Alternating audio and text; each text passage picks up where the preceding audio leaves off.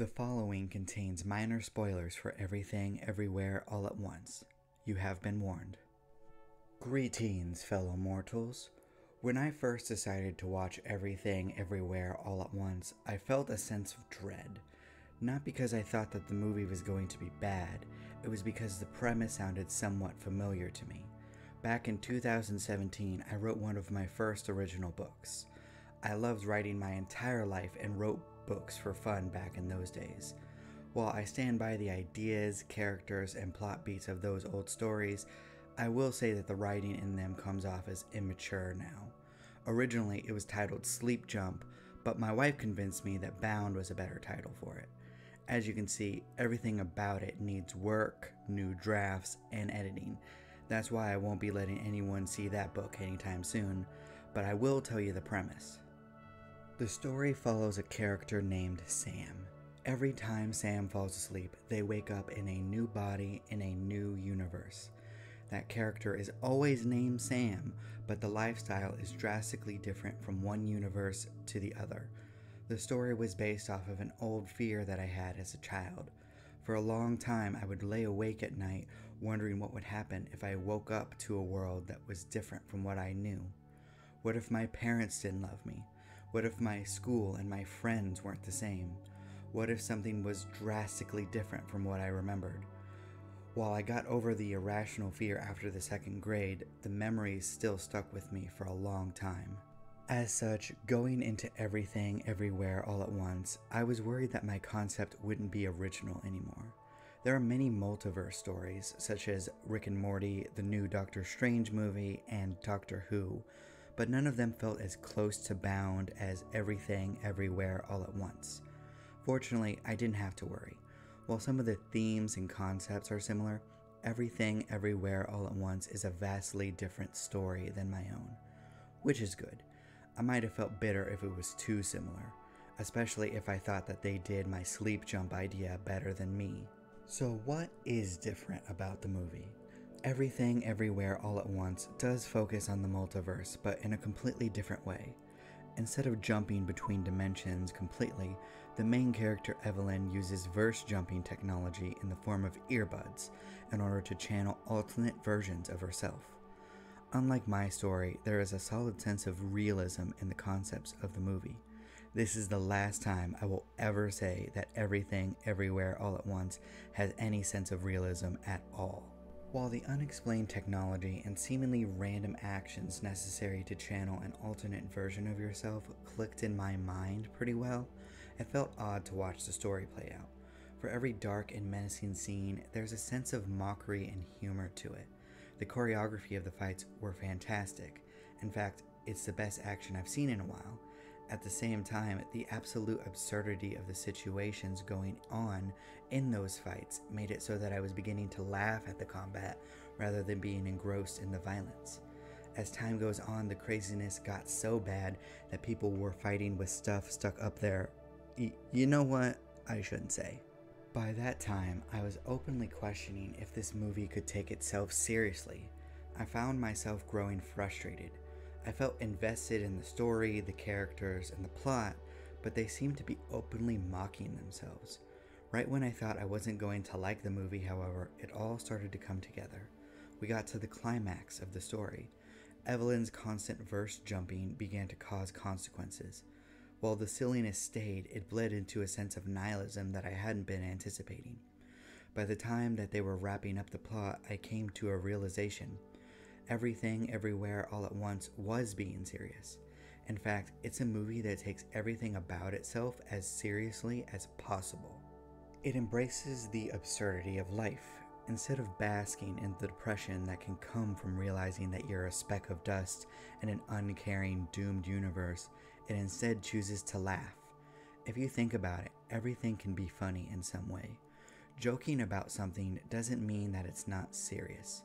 It doesn't mean that the pain that comes from life isn't real. Humor is the greatest coping mechanism in medicine in the world. Sometimes you just have to laugh, because the only other alternative is to cry.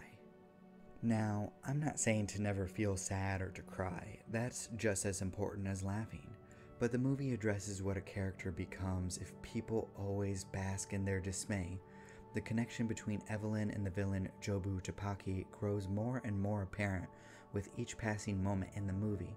They share the same mental battles and struggles with life.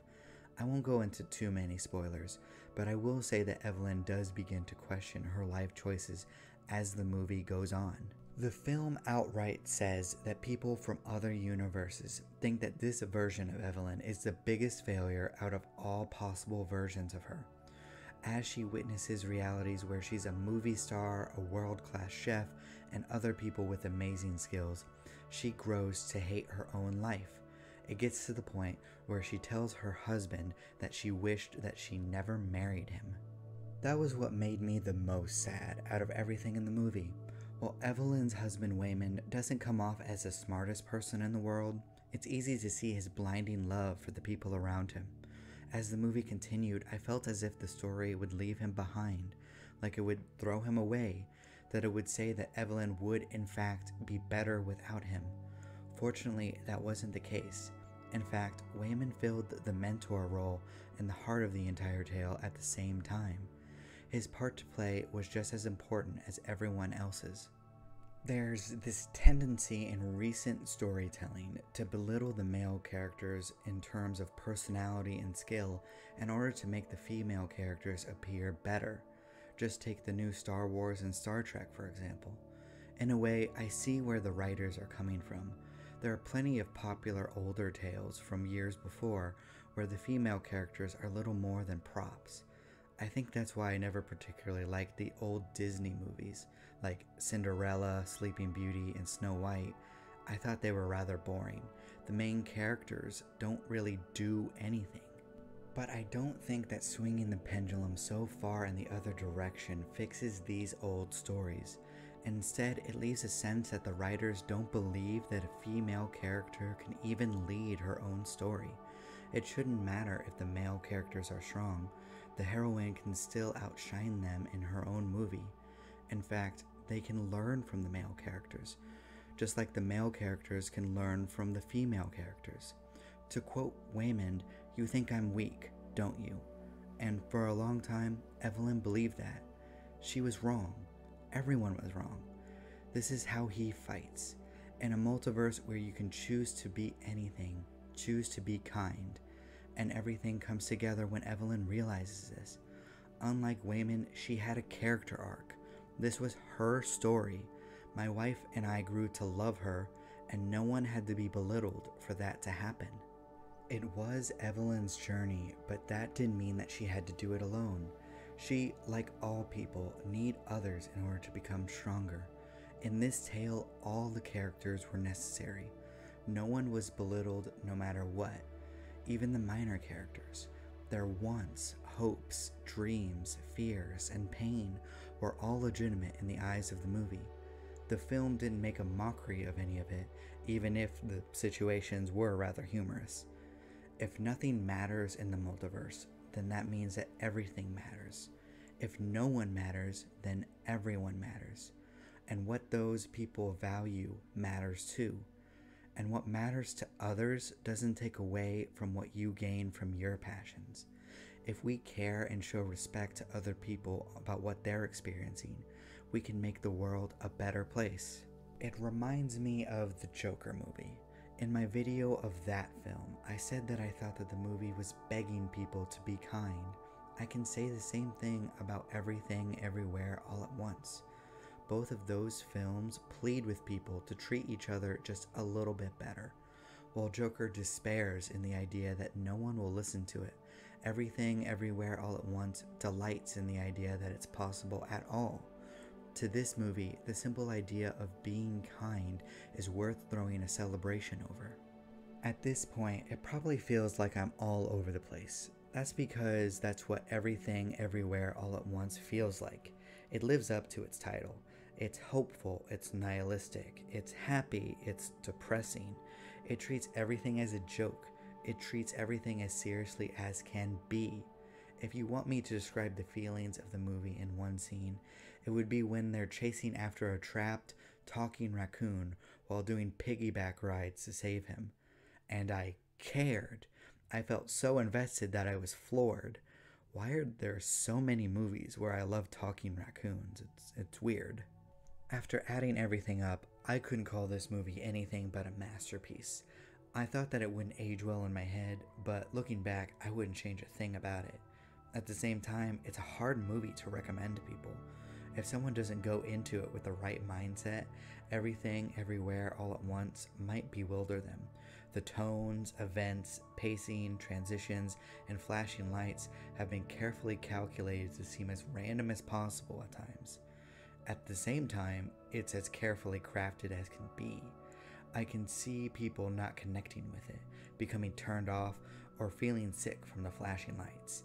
That last one is seriously understandable. Seizure warning for this one, people. I don't even experience seizures, and I had to turn away at one point in this movie. There are several other things that I want to praise about Everything, Everywhere, All at Once. I want to once again commend the proud, secure feminism that the movie showed. I love the focus on Evelyn's different relationships. I love the discussion about generational pain. I love that it changed my mind on how to discuss LGBT+ issues with older generations. I love the takes on nihilism. I love the pure kindness that seeped out of the movie. I love the fact that Everything, Everywhere, All at Once needed to be a movie. This story could not work in any other medium. Books, TV, video games, comic books, podcasts, none of them would have worked for this tale. There aren't a lot of movies where I can say that. Thus, I think that you should give the movie a try. I won't guarantee that you'll love it as much as my wife and I did, but it's a bold piece of art. It at least deserves a shot, because the movie gives me the feeling that the creators would give what you love a chance. Perhaps try not to take it too seriously until it gives you no choice, because if someone is willing to put in the chance to love this film, Everything, Everywhere, All at Once will love you back with even more passion. Thank you all so much for watching. If you like my takes on storytelling, please remember that I will be self-publishing my novel, Dance of Frozen Death, at the start of 2023. I hope that you will check it out. I appreciate you. Do not despair.